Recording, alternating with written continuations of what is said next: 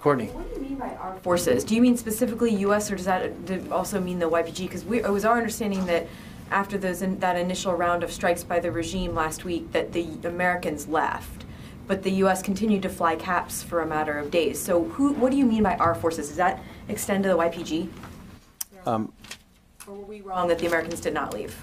I'm referring specifically to coalition forces that are on the ground. I'm not going to discuss specifics. Non-Americans then, non-Americans, right? Our forces that because you've used that term over and over and over. I don't think it's unreasonable to ask for a clarification on what you mean by our forces. That includes non-Americans fighting with, or with the U.S. or with the coalition. There are forces on the ground that we've been working with that are fighting ISIL. We'll continue to provide support to those forces. You know, there are our own coalition forces on the ground, and we'll continue to defend those forces on the ground, particularly as they conduct their partnered operations. Because in Hasaka, after the Americans left after the initial round of airstrikes by the Syrians, the U.S. continued to fly caps over the area to discourage the Syrian regime from additional strikes on the YPG that were there. So that would mean those caps were flown to protect the YPG, non-Americans who were there on the ground. I'm not going to. It's a simple. I mean, I'm not going to discuss where our forces are at this moment in time. I'm not asking you to. And we're going to continue to provide support and provide defensive support, in particular, to forces on the ground engaged in the ISIL fight, and particularly in those forces that are partnered up with coalition forces. So, and why can't you say whether the U.S. is continuing to fly caps over that area?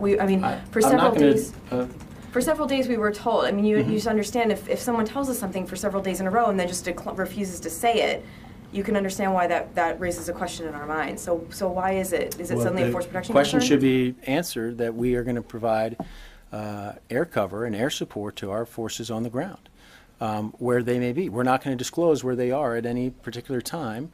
We did indicate that they were in that particular area, had been operating there previously, and that's why we provided that particular warning for that area. But I'm not going to disclose where our forces are in Syria at any particular time. I'm not asking you to, but again, we were told last week, and correct me if I'm wrong or we were all wrong, but we were told here last week. So. I know. But we were told that the Americans, after the initial round of strikes, the Americans left, yet the U.S. continued to fly caps. So I don't understand why you can't tell us whether the Americans are continuing to fly caps there. What is it? What is the reason? Is it because the Americans are back on the ground? Is that what the concern is, or?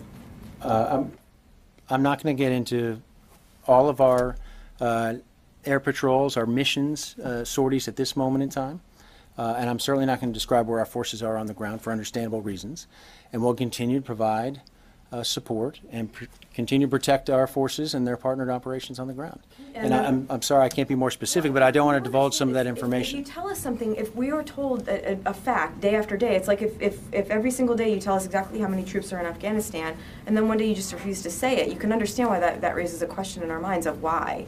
Well, we're going to do what we can to protect our forces. And I'm not asking you to put the forces in danger. I'm just asking you to be consistent. If you're going to provide us information, then explain why you can't. Well, you know, we fly missions in a range of areas in Syria, including in that area. So it would not be unusual for us to continue flying sorties over that area. That raises the question even more why you wouldn't acknowledge if you're continuing to fly caps there.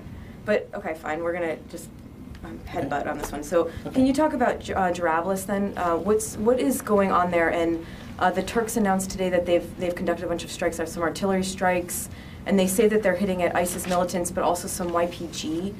What is the U.S. military's understanding of what's going on there? Are the YPG being struck by the Turks? And I'll leave it to the Turks to describe their military activities. I know that ISIL is certainly present in Jarablus, and this is a critical spot on the Turkish border. It's been an area that's been of concern, of course, because of the foreign fighter flows.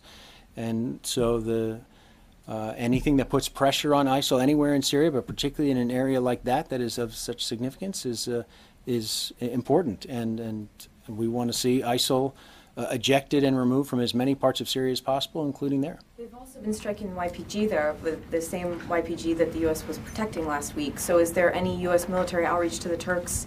Any concern about the fact that they're hitting a U.S. ally who the U.S. is working on the ground with in other areas? I'll leave it to the Turks to describe their operations and what their goals are, but the focus should be, in our view, the fight against ISIL and targeting ISIL, and from what we've seen, that's been happening. But again, is the U.S. military concerned that the U.S. partner, the YPG, are being struck in Jarablus right now? Is there any concern by the U.S. on that? Our concern and focus remains ISIL and doing everything we can to target ISIL and to keep the focus on ISIL, including making sure that the efforts of forces on the ground stay laser focused on ISIL itself and not. So you're concerned that the YPG were being struck in Hasaka but not in Jarablus? Is that the concern? Or is it who's doing the striking? Our concern, Courtney, is ISIL.